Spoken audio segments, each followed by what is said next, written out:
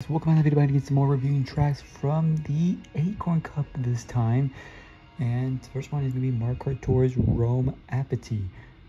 This is, I believe, from the Acorn Cup. It's a new cup. The last two cups is the second last cup. We're almost done with this, so without further ado, let's get into this. Rome Apathy. It's a race course in Mario Kart 2. It is based on the city of Rome, Italy, and such takes racers around many landmarks and sites from the city, such as the Colosseum.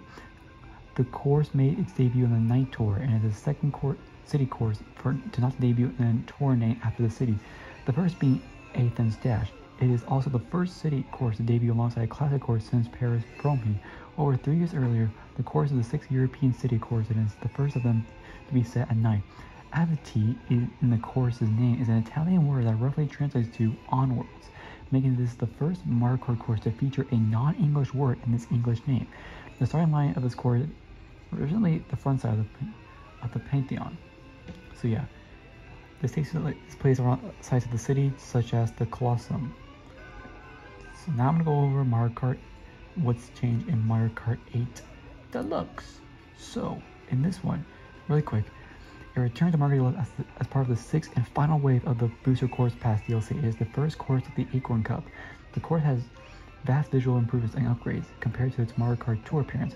Like other Mario Kart Tour city courses, its entire nation of track combines the course 3's routes together in a continuous route that occupies 3 laps. The fallen columns in the Rome Forum, as well as the stairs under the arch of the Simpson surface, has been removed.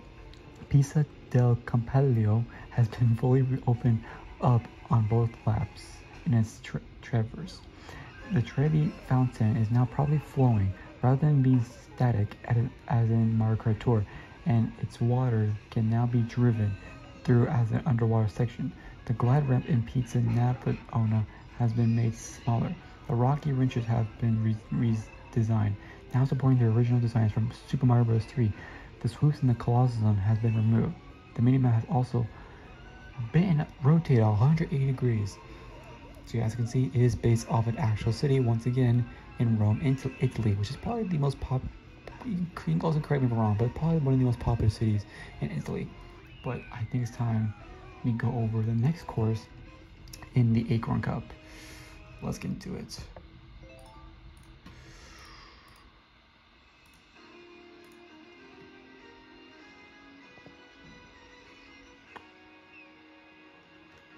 Sorry, DK Mountain from the GameCube, aka Mario Kart Double Dash. Now, I actually never played this course before, but I have seen a lot. Maybe I'll play it eventually. DK Mountain is the fourth and final race course of the Star Cup in Mario Kart Double Dash. The course takes place alongside two volcanoes in the middle of the jungle. The center of the track is a giant barrel cannon that shoots racers to the upper part of an active volcano. The course itself is complex, containing several curly paths, dangerous tight turns, and uneven ground where drifting is difficult to control. It shares music with special cup track Dino Jungle, part of which is a range of the Donkey Kong Jr. stage music. Now I guess it's time to go over to Mario Kart 8 Deluxe. It returns to Mario Kart Deluxe as part of the 6th and final wave of the Booster Course Pass DLC. It appears as the second course of the Acorn Cup. The course is based on the experience from Mario Kart Tour, with graphical and achievements. Most notably, the land surrounding the track has quite a bit more detail. The distant jungle mechanical pie is added. DK barrels have been added throughout the course. The cannon regains DK letters on its side, as well as the wooden support beams holding up. A condor nest has added on a small cliff to the right of the head of the volcano.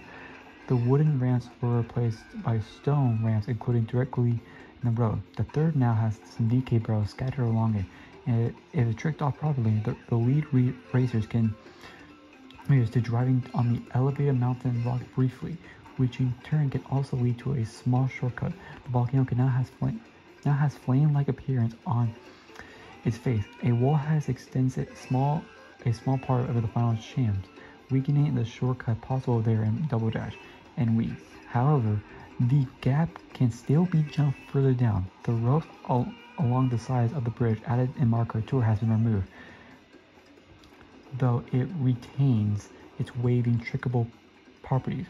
The final two switchbacks before the bridge has been remodeled to raise up slightly, akin to the final turn of GBA's Sunset Wild.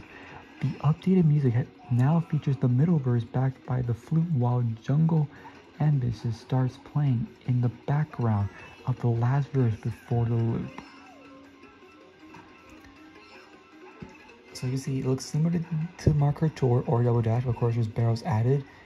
And of course graphic-wise, of course updated from the GameCube to the Switch, big graphics. It is now a lot easier to avoid obstacles than Marker Double Dash, as I know, because Marker Double Dash, it was really hard to avoid these. And of course we saw the rickety bridge, and we have some Yoshis cheering you on. Now we're halfway done, guys. We're halfway done. I think it's time to go over to the third one, which is a Wii one.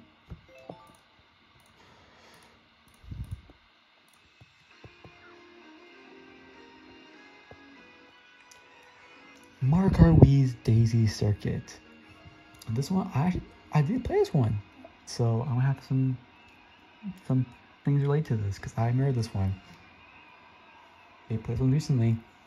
Watching Mario Kart Wii videos, come on guys. Daisy Circuit is the first course of the Star Cup in Mario Kart Wii. It is a dramatic road that drives through a seaside resort. The course travels across a seaside town with a sunset background on its shore, with the hills resembling those of the Munda Kingdom from Super Mario Land. The course follows Daisy's appearance with various flower motifs found throughout the level. There is also a docking area with the lighthouse and cruise ships, including Daisy Cruiser from Mario Kart Double Dash. Small Bangkok-style buildings can be seen from the background in the Figure 8 portion of the track. There are two circular fountains. On top of the first fountain is a large golden statue of Daisy and Luigi dancing. The other statue shows baby Luigi swinging baby Daisy. Now let's go over Mario Kart 8 Deluxe's update. This one. These return to Mario Kart Deluxe as part of the sixth and final wave of the Booster Course Pass DLC. It appears as the third course of the Acorn Cup. The course is based off its appearance from Mario Kart Tour again, with graphical achievements. A hang gliding ramp has been added to the shortcut of the stairs at the start of the runaway. The stairs themselves are off-road again, despite the Piranha Plant cutout added in Tour being retained. A trick ramp has been added at the tunnel. Dash panels have been added to the turn around lighthouse. Similar to the Wii's Coconut Mall, the paved road has become orange, and the classic road returns to its original gray color. While the track is still set at sunset, the sky is no longer exclusively orange. There is now an extra flute in the intro of the course's music. The minimap has been rotated 90 degrees clockwise, and the staircase shortcut is now depicted on the map of the course. Vehicle headlights do not turn on when the tunnel in the tunnel section. So yeah, this is similar to Mario Kart Tour, or I guess Mario Kart Wii, but of course once again with graphical achievements, because the Switch has graphic stuff. There's now Toad and Koopa Tree on the side, more detail like palm trees, some signs, but guess what guys, we have one more left at this course, or this track I should say, and honestly it's a brand new course.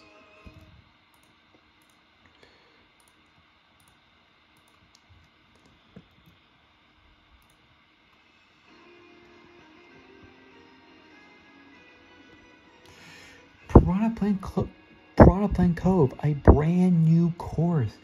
Now, or maybe it's a brand new course. I don't know, I didn't say it. But this is the final one. Alright guys, so it's actually gonna be a new one. Piranha Plant Cove is a race course from Mario Kart Tour. It debuted in the 2023 Exploration Tour as its featured course. It is set on an archipelago containing underwater ruins with a Piranha Plant motif. Along with the course are various hieroglyphics depicting 8-bit Piranha Plant sprites from Super Mario Bros. And various engravings of falling pillars are seen glowing bright turquoise. Thwomps, Mares, Clampies, Cheep Cheeps, Jelly Beans, and Bloopers are featured as course and background elements. The underwater ruins of this course bear similar to the temple of the feathered serpent of Tatahaken. Yes, I know. While also seemingly being based on Atlantis. The music for this course is in a 6/4 time signature. Now, it's updating Mario Kart 8 Deluxe. here it is. Honestly, not much to say, but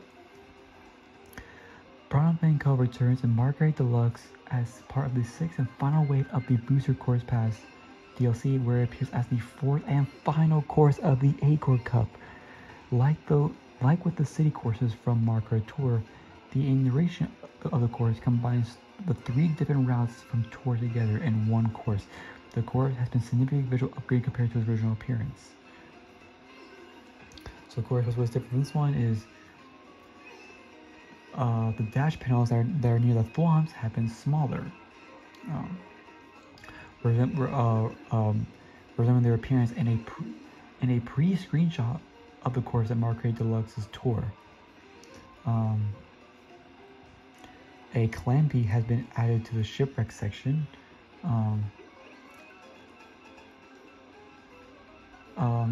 This is actually one of these 6 courses to have an opening animation during the countdown, and there's been other ones like Twisted Mansion, Mount Wario, Electric Dome, Bowser's Castle, and Excitebike Arena that have that. And just like Ninja Hideaway and Merry Mountain, this course lacks a tour prefix, which they missed the word tour. So I thought it was actually a new course. Prime Code is one of the 3 Mario Kart Tour courses to present in the 6th wave, alongside towards Rome Avity and towards Mid-Drift Drive. But that's it, guys. Thanks for watching, guys. Subscribe new. And is this track course good or bad?